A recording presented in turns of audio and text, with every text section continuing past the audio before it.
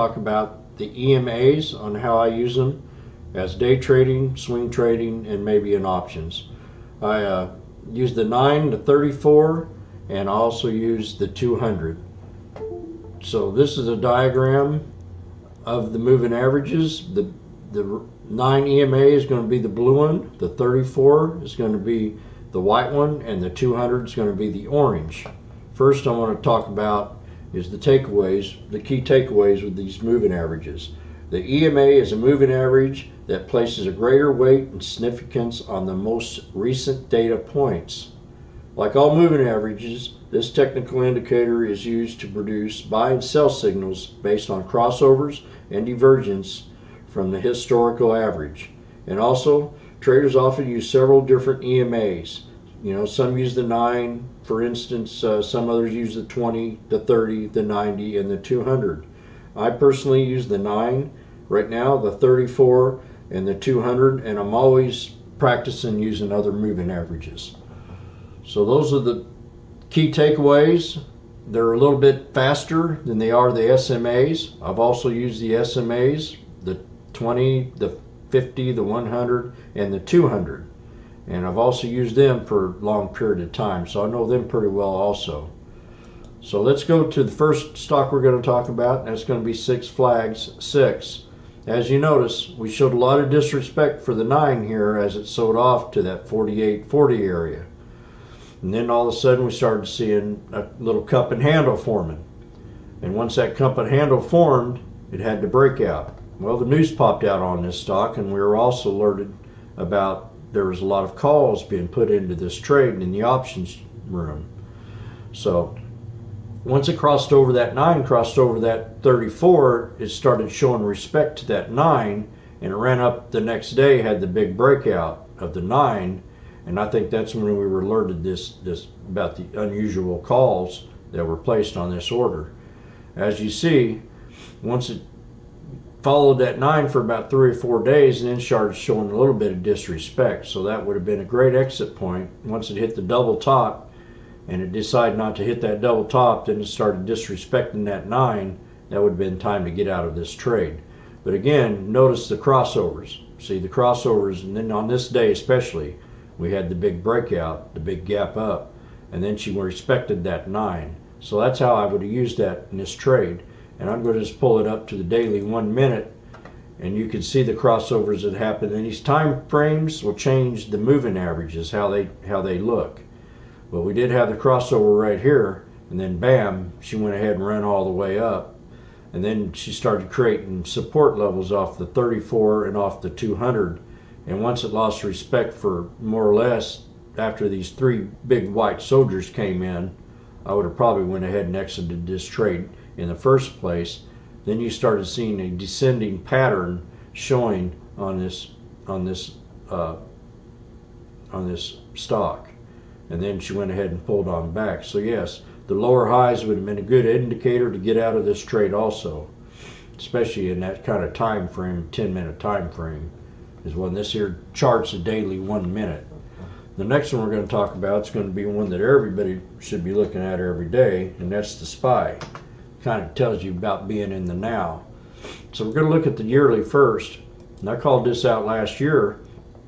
I said once the first of the year came, we were going to have a turnaround in the market. Well, she started bouncing up once we had that big sell-off back in December, and everybody can remember that. It ran all the way up here from 293 all the way down to 233, and that was like a $60 dip in 3 months, and that's huge for the SPY. It lost disrespect for the 200, all of the moving averages. And then once you bounce above that moving average, she started gaining respect for that 9, touched down once here to the 34, and then again she touched down here to the 200. Once it hit that 200, and we got that indicator right here, it decided to go ahead and bounce on up. And the platform I use is Thinkorswim by Ameritrade for my charting tools. I also trade on it too. But then we've hit a double new high up here at 298, still gaining respect for that 9 EMA. So let's pull it up to the 20-day. As you can see, it's respected that 20-day more or less, and then we had some disrespect, and it went ahead and sold off, and then she went ahead and respected it again, bouncing off that 34. And let's pull it up to the daily 1 minute. As I'm looking at it as maybe a day trade, we did pull back down here below the 9, disrespecting it most of the morning. Then all of a sudden she started respecting it. We had the crossover of the 34, and we also cried the 3 crossovers right here of the 200, which gave it a real strong buy. So the stock ran all the way up to resistance level that we've had previously chalked down, and she hit that 298.66, and then started disrespecting that 9 again. That was time to get out. Once you see that disrespect, it's time to go ahead and sell the stock. And she never did regain respect for that 9-day for the rest of the day, and it can pull back to this 200. So I would wait to get back in this trade, maybe at that 200 EMA on a daily 1 minute. But I'll be watching this close come Monday and see if it sells off a little more, and see if it does not bounce off that 200 or off my other trend line down here that I have at 297.78. I use these just as important as I use the moving averages, and I'm also paying attention to the RSI that I have right down here. See, we've had a little crossover, and I'm also looking at the tape. I also have this set up to the time and sales. I also have the news, where I can see the news pop up. Anything that, you know, we got in this trade when we heard that they were shipping off some Raptors over to the Middle East. The stock dipped real fast, but then she regained and bounced right back up. So I'm always looking at the level 2, and I'm looking at this time and sales. That tells me a lot about a stock. And I'm also looking for fake walls down here on the level 2 and the spread, on how wide the spread is. The next one we're going to talk about is going to be a penny stock, and I can use these in all different price frames. TRNX. And now, the first thing I'm going to do is pull up the yearly chart. I'm looking at them, and I'm watching the level 2, and I'm watching the time and sales, seeing how big the blocks are coming in. The yearly chart doesn't tell me much, so this is a stock that I've been watching for over 2 years, and we've had, I think it's way oversold, and it's worth probably more than it's actually worth right now. We followed this all the way up from 50 cents to $1, and then now she's pulled all the way back down to 12 cents here, 12.90 last Monday, last Tuesday. And then we had that nice little breakout pre-market, and that was an indicator for me to keep an eye on this stock and see if it pulled back to my support level. Now I've drawn these support lines in here, looking for supports and resistances off the candlesticks in places of consolidation. So as we respected that 9 Friday morning, and I'm going to pull this up to a 1 day, 1 minute, and you can see what I'm talking about. We did have the crossovers right here, and then she started popping up on the scanner, and that was time to get in this trade. It respected that 9 most of the day after that. And then at the end of the day, you're going to have your people getting in and out of this trade, selling it. I call it a pullback to 21 cents. It did pull back to that 21, bounced off of it a couple of times, and then that would have been a nice little 2-penny scalp right there. That 10,000 shares would have netted you $200 right there with about a $2,100 investment, and that would have been real fast and not very painful. And I did call that solid support, and I also had a low support down here at 19. I figured it might pull back and hit that 19 and bounce up like it did before, because we did have a peak there and it did pull back, but always respecting that 9.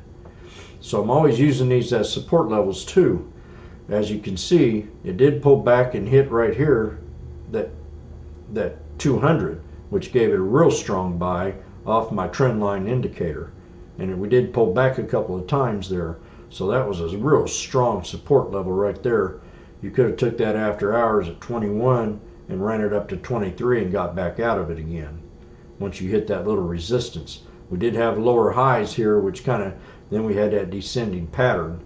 But once it hit that 200, it decided to go ahead and bounce on up. I'm pretty bullish on this TRNX, and I'm going to be watching it all next week, see if I can scalp it. This will be a scalper trade for me, not a swing. Maybe keep a core position if it acted anything like this did. So and then the last one we're going to talk about is going to be one that ran real strong off news. There's indicators that I always like to look at the news, and that's KPTI. I'm always thinking of what the other man's going to do, the short. They see a breakout stock like this, they usually like to short stuff like this. So was drawing resistances and support lines on this chart all day Friday. After we broke that high, I found an equilibrium right around 940. And so I was looking for new resistances that we were going to hit. And we didn't hit any of those next four, but we did run up and hit that important one, and that was right in here at this level right in here, right around 1045. And you can see what I mean. We did pull back to that, and it did bounce up to that and hit that 1214 resistance, and then pulled right back down to it. So we're going to use these as a 10-day now. A 10-day ain't going to tell me much, so I'm going to go to the 5-day 5-minute. We did have the crossover right here. It did touch that 200, respected that 9 most of the day. Once it started disrespecting the 9, that was the time to get out. But I had a support level at 940, and I thought it would bounce off that 940, and it sure did. It bounced off of it a couple times. It thought about it in this period right here for a little bit, decided that it couldn't take it, so it pulled back and almost hit that 200. So let's pull it up to the daily 1 minute now. This is how it looked Friday pre-market. Did run back. It had that huge breakout, so I took my 100 shares out of it, and then it pulled back to 940, and then she bounced on up to that 1045 again, and then she disrespected the 9 most of the day. Come back a couple times, it would bounce up and try to break past that and hit that 200, but just couldn't do it. And when I'm seeing these averages, like right here, it's pretty respectful. You have the 200 on the bottom, you have the 34 and the 9. But then when the 9 crossed down below the 200, same as a 34, you've got a lot of disrespect right there. And it tried to respect it a couple of times, just couldn't do it. I like to see these two moving averages above the 200 to be bullish. Below it, I'm bearish. But I also will scalp these trades if they hit my trend lines and bounce back up to that 200. That would have been a scalp for me.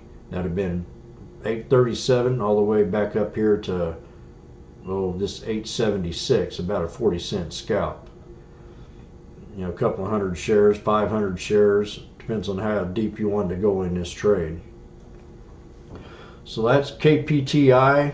I hope I helped you out with some of these moving averages. I use them as supports, resistance, and pivot points, and I like to see if they respect 9.